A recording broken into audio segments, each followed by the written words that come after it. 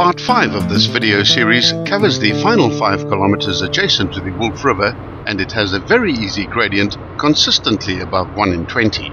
This is by far the easiest section of the entire pass, but drivers are cautioned not to become too lax, as the prevalence of livestock on the road is even more likely here than higher up on the mountain.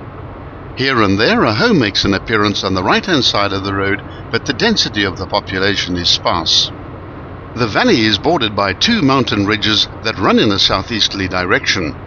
The Wolf River is a fairly short one with a substantial catchment area, but it's by far the smaller of the 2 rivers that feed into the Sandile Dam. About 2 kilometers before the end of the pass, the western arm of the dam starts making an appearance on the left-hand side of the road. This arm is formed by the Wolf River, whilst the bigger eastern arm is formed by the much bigger Keiskamma River. The Eastern Cape's administrative capital is Bhisho, but its 2 largest cities are Port Elizabeth and East London. The province was formed in 1994 out of the Xhosa homelands of Transkei and Ciskei, together with the eastern portion of the Cape Province. Landing place and home of the 1820 settlers, the central and eastern part of the province is the traditional home of the Xhosa people. This new province resulted in several anomalies, including the fact that the province has 4 supreme courts in Grahamstown, Port Elizabeth, Bhisho and Umtata, and enclaves of KwaZulu-Natal within the province. The latter anomaly has fallen away with amendments to municipal and provincial boundaries. The province's population is also made up of the Umpondo clan, which primitively descended from the Xhosa clan.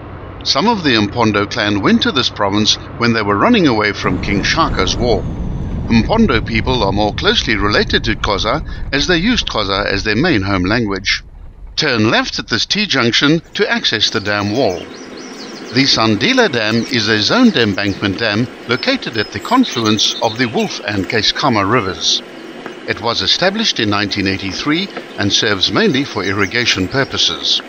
The dam was named in honor of King Sandile, once the reigning king of the Rarabi subgroup of the Xhosa nation.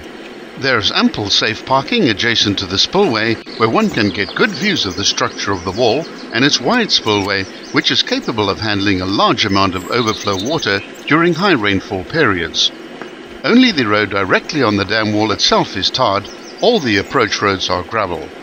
The Eastern Cape gets progressively wetter from west to east. The west is mostly semi-arid Karoo, except in the far south, which is temperate rainforest in the Tsitsikamma region. Once on the dam wall and looking southwards, the 3 villages of Lower Wolf, Lower Ngumea and Upper Ngumea are visible from right to left. If you wish to return to Allison Hogsback, turn right here and head southwest via Burns Hill and Fort Cox to rejoin the tarred R63. If you want to head east towards Stutterheim, turn left through Keiskamma Hook, followed by the Donser Pass and Gubu Dam on the gravel road option.